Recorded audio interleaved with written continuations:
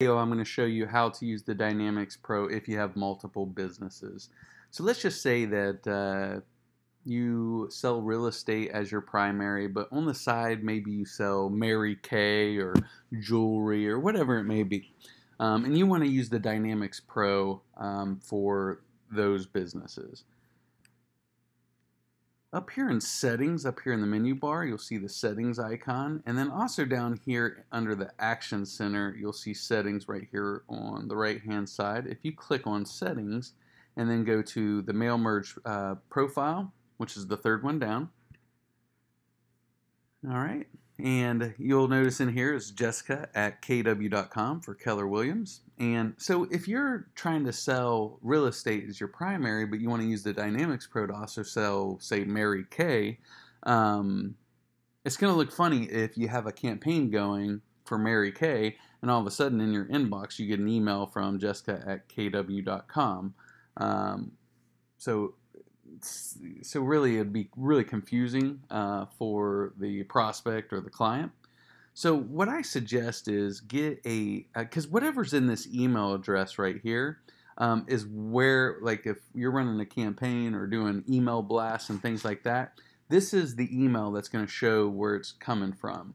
So if I'm sending it to, support@mydynamixpro.com, whenever we go into the support email, in the inbox it's going to say, whatever's in here. So it'll say Jessica Harris, and then it'll have the email address at kw.com. But if it's a Mary Kay product that you're doing an email blast on, that'd get very confusing. So what I suggest is you can actually, I would first buy a domain that is kind of in general. It's not really tied to your real estate business, and it's not really tied to, say, your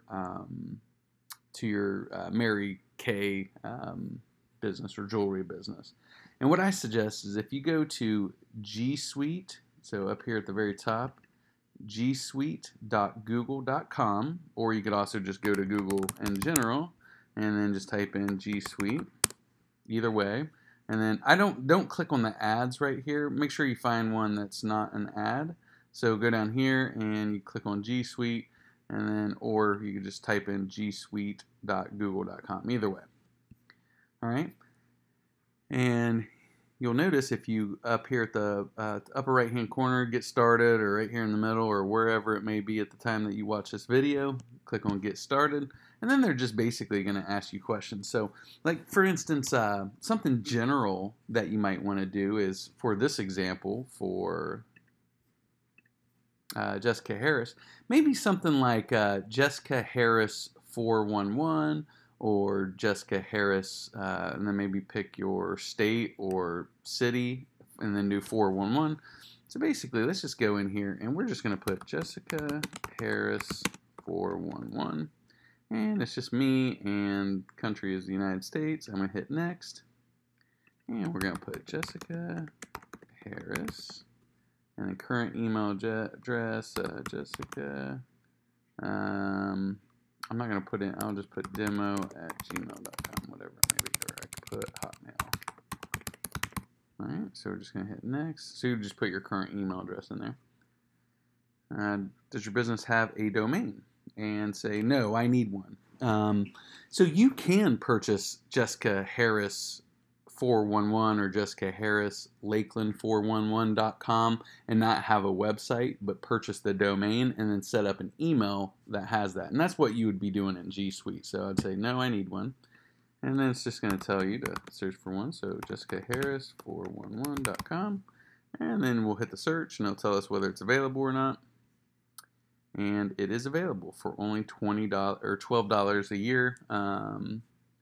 And then it'll say you'll use this domain to set up a G Suite. Create professional email addresses like sales@jessicaharris411.com.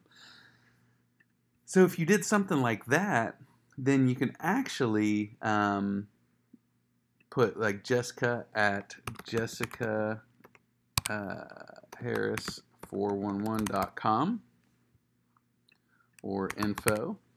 So if you were running, your real estate business and your Mary Kay, if you received an email from info@jessicaharris411.com, it's not tied to the real estate and it's not tied to your Mary Kay. And then that way you can run your business, both businesses, out of your Dynamix Pro. Now, of course, you can purchase a separate Dynamix Pro account. You'll just have to pay the monthly installment on that. So it would be an extra additional, monthly installment on that. So you could do that. However, if you wanted to do something like this, it would save you some money, and then you could also run your campaigns out of this account. So anyway, you just basically click on there and follow the bouncing ball on it. So you just put in your business information and things like that. Just keep on hitting next, and then G Suite will actually help you set that email up for you. So if you have any questions, email support@mydynamixpro.com. Thanks for watching.